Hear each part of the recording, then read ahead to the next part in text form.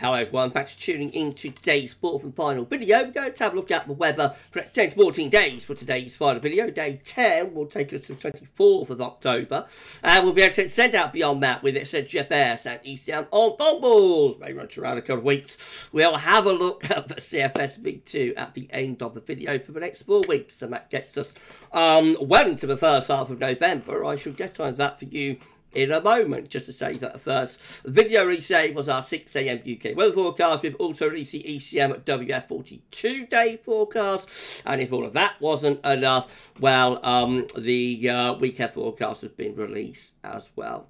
So please check out all of today's videos and content, and thank you so very much everybody for doing that. Right, well, let's start in the tropical Atlantic then. We've still got Tropical Storm Sean knocking about, giving maximum sustained winds of 40 miles per hour. Sean will be disappearing very shortly now, so current position is just here. We'll be going post-tropical by tomorrow, and there will be just disappearing through the early part of next week. We've also got this red X, which is disturbance 1. That's got a 70% chance of cyclone formation in the next 2 days and a 90% chance of cyclone formation in the next 7 days. So showers and thunderstorms associated with an area of low pressure located several hundred miles southwest Cape Verde Islands have become more concentrated and better organised during the past several hours. Environmental conditions are becoming more conducive for further development, and a tropical depression is likely to form within the next couple of days as the system moves westwards across the central and western tropical Atlantic. That's the next one to watch, and we should be keeping a very close eye on that. Of course we will.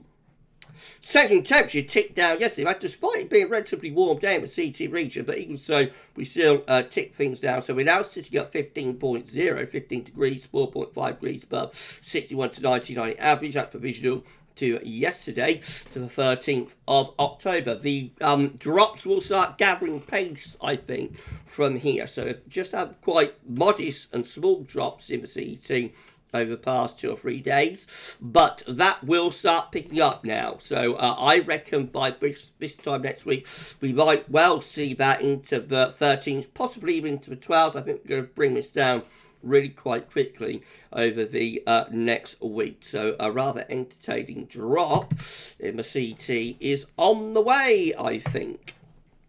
And this is the reason why. These are the GFS upper air temperature and precipitation ensembles for the next couple of weeks. We're at Coventry today. The red line is the 30-year upper air temperature average for Coventry. We're already below average. Things are going to become even colder from here. We are going to have some very chilly nights coming up over the weekend to start next week. A gradual lift up in the upper air temperatures through the middle second half of next week. However, that's associated with low pressure moving in from the south. So whilst the upper air temperatures are going to lift up a bit, down on the surface with potentially quite a lot of rain and cold southeasterly wind, you know, I don't think we'll see the daytime temperature in particular recovering much. Nighttime will probably become less cold through the second half of next week, but overall a rather cool and wet scene, I think, through the early part of next week. And they're just hovering, or the last part of next week, I should say, they're just hovering close to average, really, as we're going into the last week of October. No sign of a return to the excessive, very warm weather that we have through this autumn so far. Precipitation-wise, going to be a lot of dry weather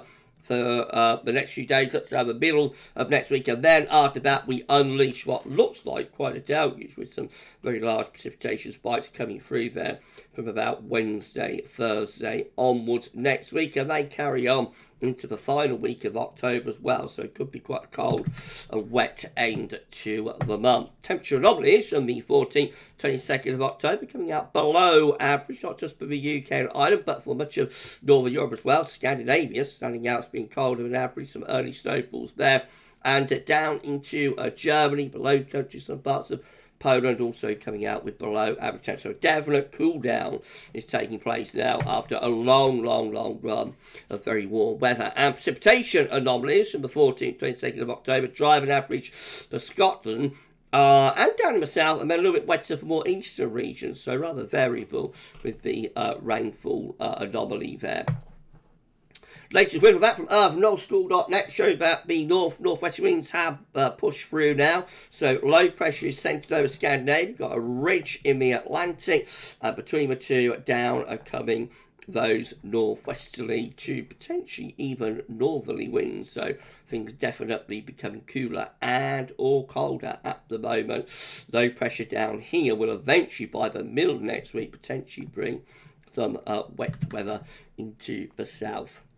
Right, we'll start going through the chart data then, starting with the UK Met Euro run for midnight on Wednesday. I've got low pressure in the Bay of Biscay there, and high pressure to our northeast. We're bringing in this southeast wind, which technically is a warmer wind direction, but I think it'll bring a lot of cloud and we'll have a chill to it. And then this low pressure will start adding heavy rain into the mix. So it's going to be a weather front that's kind of through here on this elongation in the isobars, and that potentially brings a lot of wet weather with it. If we was a couple of months on, I've no doubt these southeasterly winds combined with this low on the Atlantic will be a bit of a snowmaker, but of course it's only October, so we're just talking about quite a lot of cold rain, really. And that cool wet weather carries on to the end of next week as well. This is midnight Friday.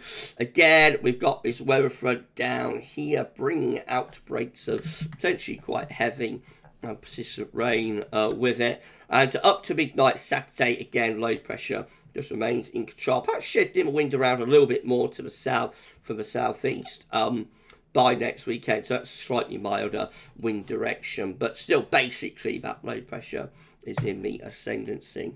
Icon again starts off under high pressure on Tuesday, but that high carries on into Wednesday, and then by midnight Thursday, low pressure trying to come up from the southwest. Notice high pressure building over Scandinavia. Now the Icon run is doing something different to the UK there. Icon generally keeps all that low pressure away to our south and just has the high pressure taking over across Scandinavia, which eventually pulls in like a proper east-northeasterly wind. And again, suffice to say, if this was a couple of months on, this would be a bitterly cold easterly that we would have here. As it's only October, it won't be that cold, but that easterly will have a chill to it. I think most definitely with the upper air temperature looking at the very least rather chilly, if not slightly on the cold side actually. Add on the east northeasterly wind, if that comes off, we are going to be feeling really quite cold by the end of next week and into the weekend of 21st, 22nd of October. That's far to get to with Icon. Again, high pressure dominating from Scandinavia, low pressure over Germany, and we are pulling in that east to northeasterly wind across the country as well. I can show you the upper air temperatures with that. So, I mean, we're not talking about cold easterly, we're not talking about a beach from the east, but there definitely will be a chill to those east to northeasterly winds there. And again, as I said, in a couple of months on, we will be looking at heavy snow coming in from the east on those northeasterlies. The GFS midnight run, once more with high pressure dominating on Tuesday, and then low pressure pushing in from the south and the west from Wednesday to Thursday, bringing heavy rain to southern and western parts of the country with this chilly southeasterly wind as well. Low pressure's right over the top of England, Wales and Ireland on Friday at the end of the week, bringing further heavy and persistent rain with it. Ahead of that, got this chilly southeasterly wind keeping things mostly dry up in the north. Into next weekend, low pressure across northern France, that could threaten more heavy rain to southern counties, and then low pressure breakthrough from the Atlantic, and so we lose the east-southeasterly wind and we pick up a westerly, which is still not overly mild though, because we're on the cool side of the jet here. The black line is the jet, and that's generally going to our south, so rather cool but wet weather coming in off the Atlantic with that one. That's Thursday 26th of October. You'll notice there is yet another tropical storm and or hurricane moving into the North Atlantic there. I think that's probably going to be disturbance 1. We'll talk about the start of the video. And the GFS midnight run eventually takes that to be absorbed, but we keep things unsettled across the country up to the end of October. It gets us to Monday the 30th of October with low pressure again well and truly in control. But GFS 6 then It's much of muchness for Tuesday with high pressure in control, low pressure down towards the Bay of Biscay. Wednesday, Thursday starts bringing that low pressure up from the southwest. That could bring some heavy rain into southern and western parts of the country. Not much getting to the north and the northeast, so because of the high pressure of Scandinavia protecting things. Now, the GFS 6 then is actually more like Icon. By the end of the week, we decided to take that low pressure down into France, Spain and Biscay, and it's the high pressure over Scandinavia that remains a driving factor and pulls in this proper east or northeast wind. Again, the upper air temperatures aren't that cold. We're not talking about a beach of east, but certainly chilly, and probably cold enough for showers to be wintry across northern eastern Scotland anyway, with a -5 Celsius iceberg. But that east-northeast wind will have a proper chill to it, even if the overall temperature is not that cold. We carry on up towards day 10, and then low pressure starts coming in from the Atlantic. The high pressure of Scandinavia retreats back into Russia, and then we go off and running into an Atlantic-driven spell of weather, which again is going to be quite cool because we are on the cool side of the jet stream. So just change the wind direction from cool easterlies to cool west-northwesterlies, Ben. There. And again, notice we have got the remains of a tropical storm and or hurricane disturbance 1 in the North Atlantic by the 26th of October. And eventually we just keep things very unsettled up to the end of GFS 6 head run, which today gets us to Monday the 30th of October. If you're enjoying the video, please can you like, share, subscribe. Thank you so much everyone for doing that. Why not drop a comment and let us know what you think about this and all of our videos. And don't forget to tell your friends about GavsWeatherVids. We thank you so much, everybody, for doing that. We've passed 17,000 subscribers. We're going to have a little bit of a celebration on tomorrow's live stream. So you can be live streaming from 6 p.m. Tomorrow. So I'll have a little bit of a celebration stream. And then after that, we're going to get back on the grind. We're getting back on the grind to 18k. Thank you so much, everybody, for all of the subs and all of the support over all of the years. It's absolutely amazing. Thank you so much, one and all. Okay, GM, again with high pressure dominating on Tuesday, and then into Wednesday and Thursday, take high pressure Scandinavia, just about warding off these low pressures to our south and west. So GM also has the high pressure of Scandinavia becoming the driving factor at the end of the week. That keeps the rain mostly just to the far southwest. We actually begin to pull in those east to northeast winds. They've got a chill to them as well, but keeping things mainly dry, those areas of low pressure kept away to our south and west. Proper old easterly blast there over the weekend of the 21st, 22nd of October. Not cold because it's October rather than December, January or February, but even so, it will have a chill to it with that wind, and probably bring showers in from the east with that as well. But the real wet weather kept away to our south until around day 9, 10, and then the areas of low pressure start pushing up from the south, and that brings wetter weather more widely across the country. And then the ECM at WF rounds it all off with a ridge still in control on Tuesday. Wednesday, well, low pressure around Biscay is trying to move northwards. Thursday, yes, we bring that low pressure up, so the ECM is one of the more unsettled bottles for the middle to the latter part of next week, with low pressure bringing heavy rain into the south and the west in particular. We don't see that high pressure of Scandinavia taking control like we do on some of today's model output over the weekend of the 21st to 22nd of October. So we just remain unsettled, rather cool and wet, really, with low pressure, brings spells of rain with it. So you can see on the precipitation forecast that at the moment we've got wintry showers into the north of Scotland, rain showers around other western areas.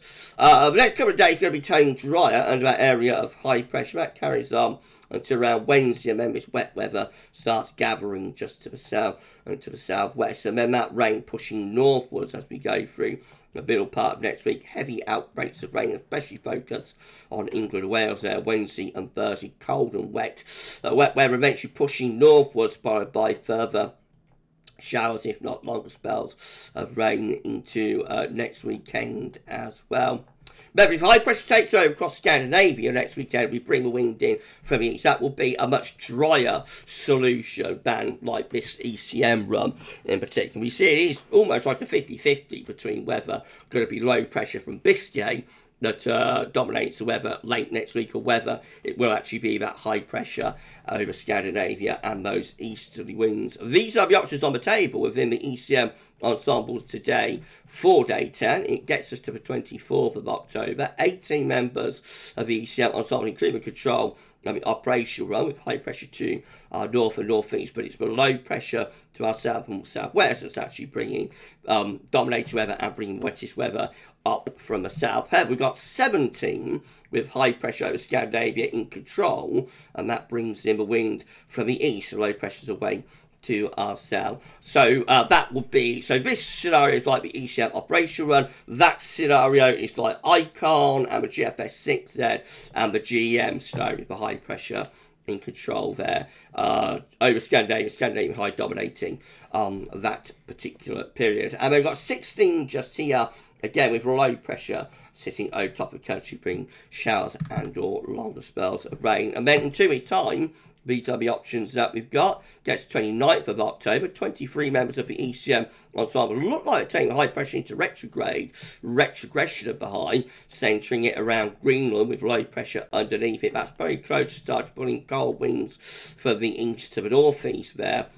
We've got 16 with high pressure ridging up from the southwest. That will bring quite a bit of dry weather to Western Europe, could be a bit chilly. And then we've got 12 with high pressure sitting around Iceland, and around that we will be bringing in quite cold easterly winds once again.